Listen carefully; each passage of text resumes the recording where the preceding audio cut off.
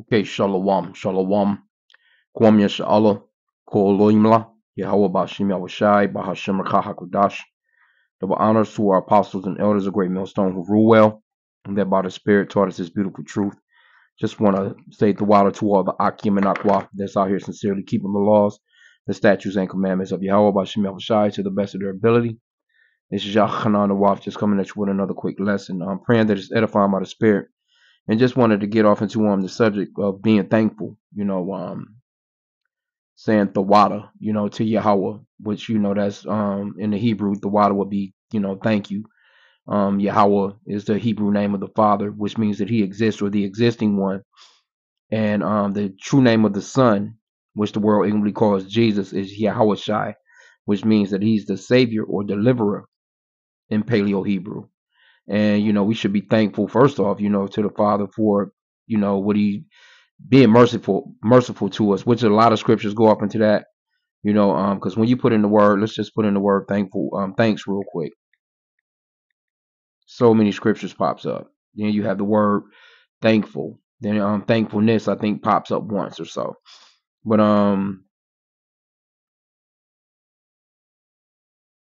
let's see here. Yeah, 2 Samuel 22:50. It says, "Therefore I will give thanks unto thee, O Yahweh, among the heathen, and I will sing praises unto thy name." First Chronicles 16:8. "Give thanks unto the Lord, call upon his name, make known his deeds among the people." You have verse 34. "Oh, give thanks unto Yahweh, for he is good, for his mercy endure forever." That's one of the ones that I wanted to get. And you'll see that quite a bit throughout the scriptures, especially in the book of Psalms. Psalm 6:5, it says, let me see. "For in death there is no," okay, all right, no, Salakia. But like I said again, in the book of Psalms, pretty much overall you will get like Psalms 106 right here says, "Praise ye the Lord. Oh, give thanks unto Yahweh, for he is good, for his mercy endureth forever." And we need mercy, man. That's something to be thankful for, that he's extending a hand right now and being merciful towards us, the children of Israel, you so-called blacks, Hispanics, and Native Americans, because of the things that we've done. The things that our forefathers done, which pretty much was us in the reincarnation, so to speak, if you have an ear to hear. But we should be thankful for his mercy, because we shouldn't even exist as a people for for what we've done to him, because he has done so much for us. And then just, man, I mean, you can't even wake up without the Lord. That's something to be thankful for. You can't breathe without the Lord. Your lungs won't properly work. You wouldn't, your nose, so many things that go off into breathing, that we just take for granted because we just naturally do it. You couldn't take a sip of water without the Lord. You couldn't have water, without the Lord. You can't have food, or a lot of people just wake up and they're not thankful to YAHAWAH BAHASHAM YAHAWASHI. There's so many things to be thankful for. You got to work, or you got to your destination safely. You got back home safely. You have a roof over your head. You have clothing on your back. You woke up, you feeling fine. You have your same mind. You're not bugged out. You're not all out of your damn brain. You see? So it's so many things. I mean, a list is just a list. You can, eh, I was thinking earlier, I guess the simple way to put it is, to just be like, hey, Yahweh, thank you for everything. Because you would be sitting there, saying thank you for you could sit for a lifetime, man, and thank the Lord for every little single thing that he does, man, because it's so many things. You know what I'm saying? Like, for real, for real. There's so many things that you should be thankful to the Lord for. So, and I thought about that today. You know what I'm saying? Because I was kind of dealing with somebody that trying, giving them help, giving them a helping hand, and has been helping out. It's kind of like a situation of sickness, so to speak, and they can't move about or do what they need to do right off. But they never say thank you. They never it's just like, I'm kind of doing I'm doing a lot of things out of pocket, spending my own money, and a lot of other things like that, but you never hear thank you. And it's just, and it's kind of like at a point now of kind of they're looking at me like you supposed to do it. Like I was just volunteering to begin with, but it's no thank yous there. And then it dawned on me. I'm like, well, that's how I came about this lesson because it's so many days that we wake up. There's so many people in the world that never even acknowledge YAHAWAH BAHASHAM YAHAWASHI. It's a lot of people. It's heathens in the world, because the Lord chose the children of Israel.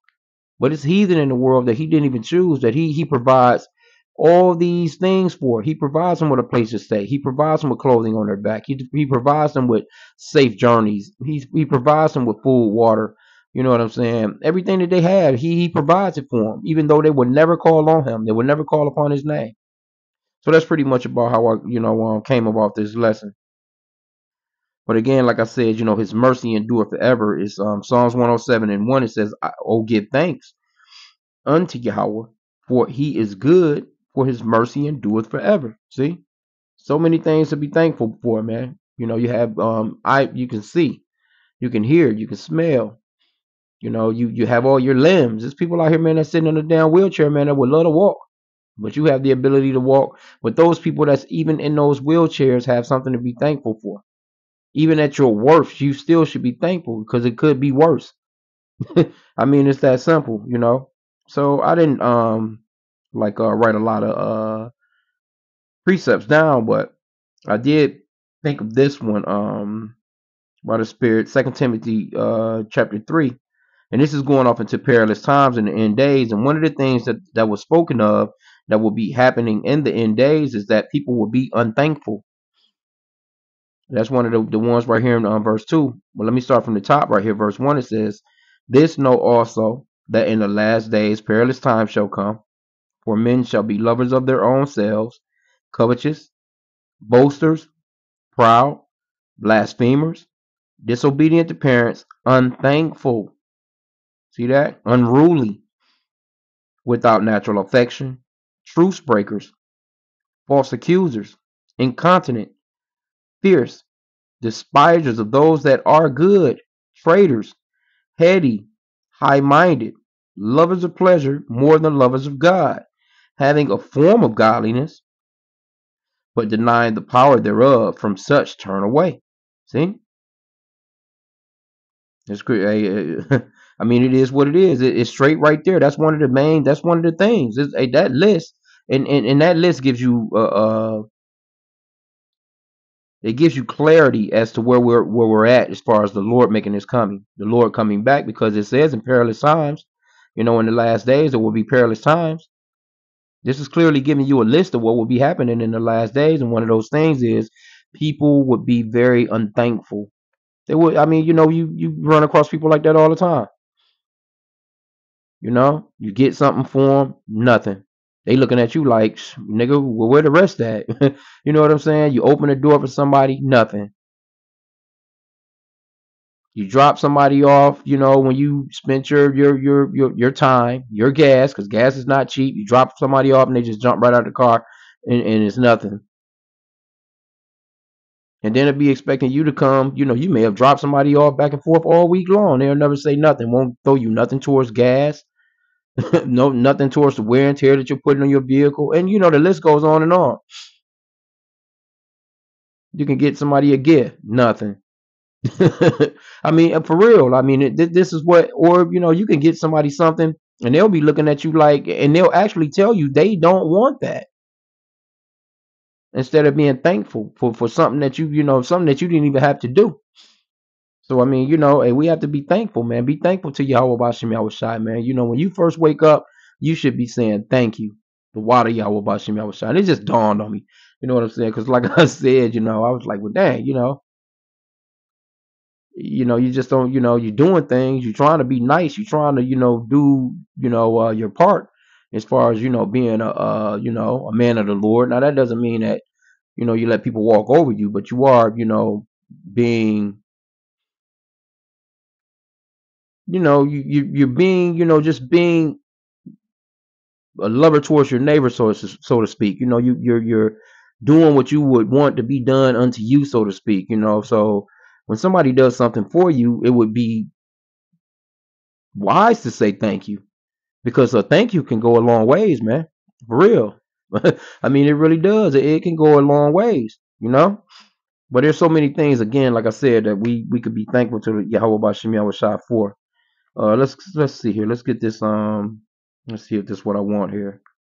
Not gonna be a long lesson. It was just some, thought on. But we should be thankful, because I'm speaking to myself as well.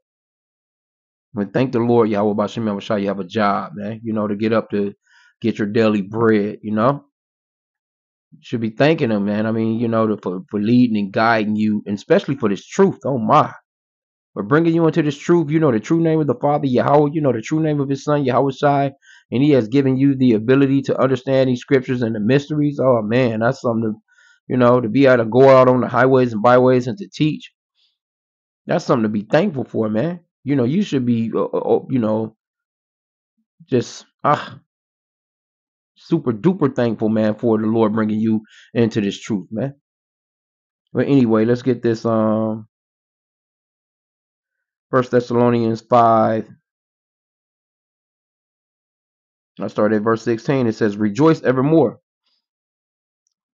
pray without ceasing, in everything give thanks, for this is the will of Yahweh and Yahweh Shai Mashiach concerning you." See? In the NLT, it says, "Be thankful in all circumstances." Let me start from 16 again. It says, "Always be joyful, never stop praying, be thankful in all circumstances, for this is Yahweh's will for you who belong to Yahweh Shai Mashiach." Right? Okay, so let's see what else we got here. It's a few of them in the book of Colossians, chapter 1.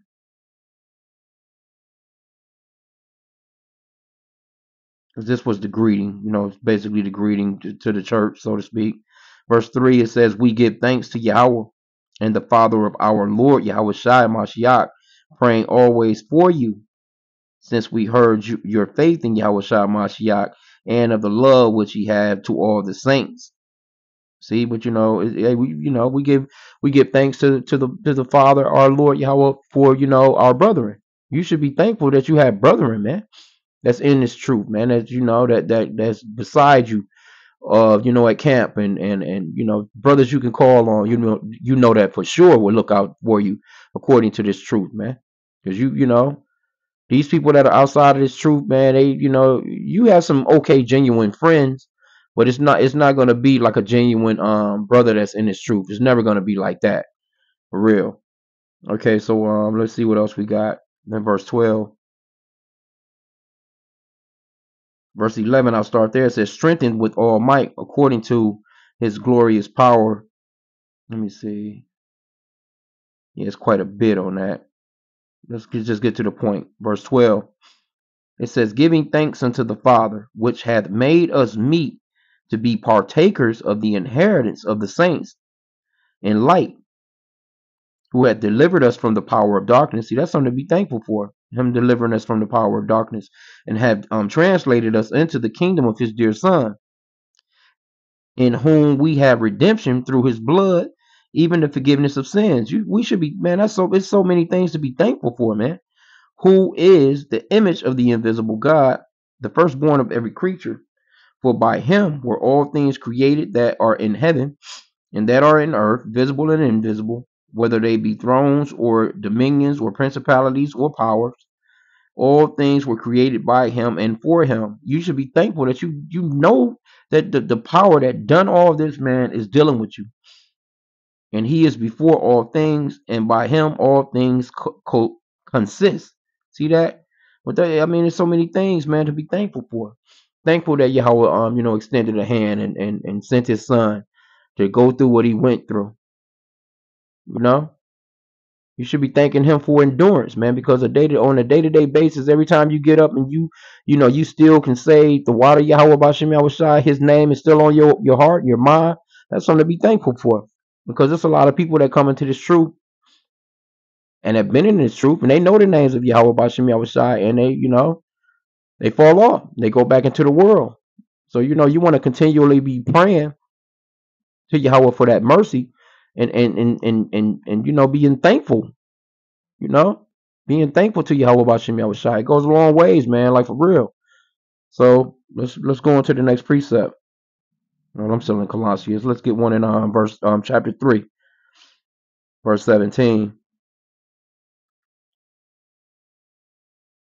Let's see. Let me start at verse 16. It says, "Let the word of Yahawashi dwell in you richly in all wisdom, teaching and admonishing one another in psalms and hymns and spiritual songs, singing with grace in your hearts to the Lord." Yeah.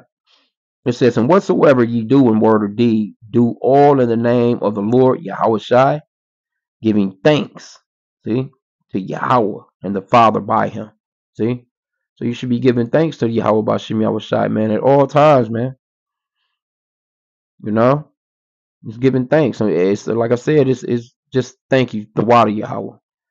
The water for everything. I mean, like I said, it's so many things that you could be thankful for. You know, you would be sitting there all day just thanking him for every individual thing. But you can just heartfeltly say the water, Yahweh, for everything that you do for me. Every single thing that you do for me, Yahweh. The water for understanding. The water for, just everything. So many things, man. Anyway, let's move on. Let's get to Hebrews.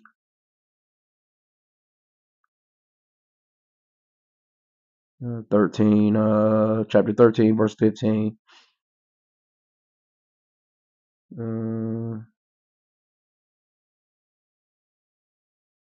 Yeah, Hebrews 13 and 15, it says, "By him, therefore, let us offer the sacrifice of praise to Yahweh continually.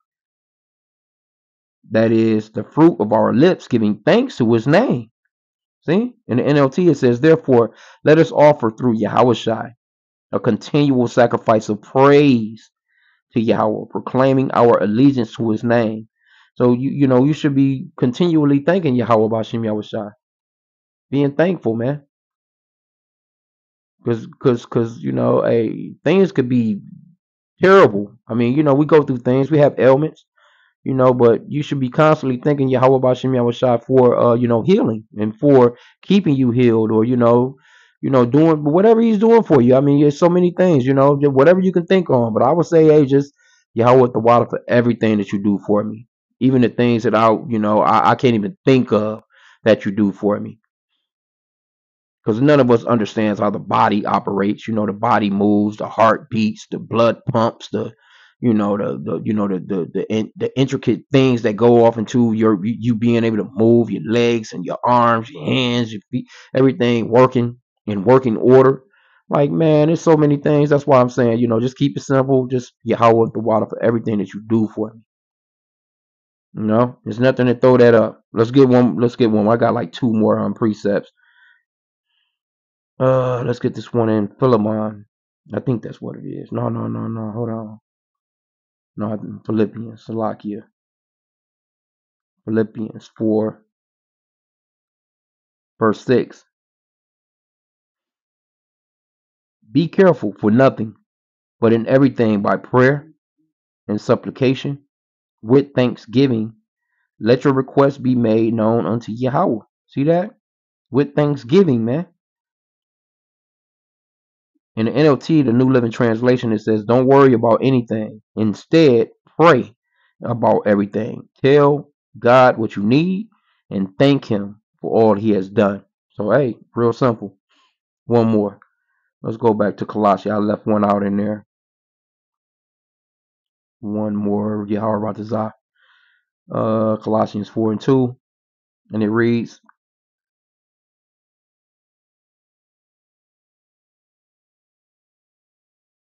"Continue in prayer and watch in the same with thanksgiving." See that? In the NLT, it says, "Devote yourselves to prayer with an alert mind and a thankful heart. Withal praying also for us, that Yahweh would open unto us a door of utterance to speak the mysteries of Yahawashi, for which I am also in bonds, that I may make it manifest as I ought to speak." So here you go. You got the brother, man. He's in jail, basically. You know what I'm saying? He's in chains, so to speak. And he's still giving thanks. So in all things, you because see when things really hit the fans, when stuff start to get really bad, people gonna wonder like, why are you thinking? You should be thankful even then. Be thankful to YAHAWAH BAHASHAM YAHAWASHI for deliverance, because He's the one that's gonna give it. He's the one that can give it. You're gonna have people that's bugging out and panicking. They're not gonna know what to do, and you're gonna be calm. You should be thanking the Lord that you're for your calmness. You should be thanking the Lord for just bringing scriptures back to remembrance, like what the Lord said. This man, like thank you, Yahweh, for keeping me sane, keeping my mindset, because I know you're gonna do what you said you're gonna do. I know you're not gonna go back on your word. So it's so many things to be thankful for, man. Uh, the wisdom and knowledge being the stability of our times. That's something to be thankful for, because like I said again, it's going to be some very hard times it's going to come through, and people are not going to understand it, and you should be thankful, that you have an understanding as to why things are going to be happening, or why things are happening, and people just going to be bugging out, man. I'm telling you. So be thankful for this truth.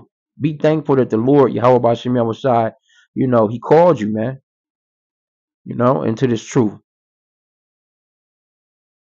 And be thankful for even the stuff that you may not even agree with. Just be thankful. The water for everything, Yahweh. You know, the water for just everything. That's the best I can put it. I can't put it really no other way. It's because, like I said, everybody got something to be thankful, different from the other person. You know what I'm saying? But overall, just to be living, your basic needs. Your housing, you having clothing on your back. Because man, there's people out here going through it. You having the money that you need to take care of your bills, to not be out here on these streets, man. It's about to get cold. It's already cold where I'm at. We just had our first snow the other day on on Halloween. So hey, just being thankful for every single thing, man. Thankful that you're not getting a phone call about one of your relatives, passing away, or being and getting into something, or whatever the case may be. Anyway, I just wanted to just touch on that, man. Be thankful. Just brought to my attention earlier today, and I'm like, what, by the Spirit, I'll do something on that. Yahweh about to and here I am. So, be thankful, man. So with that, I pray that the lesson was edifying. Kwame Yashala.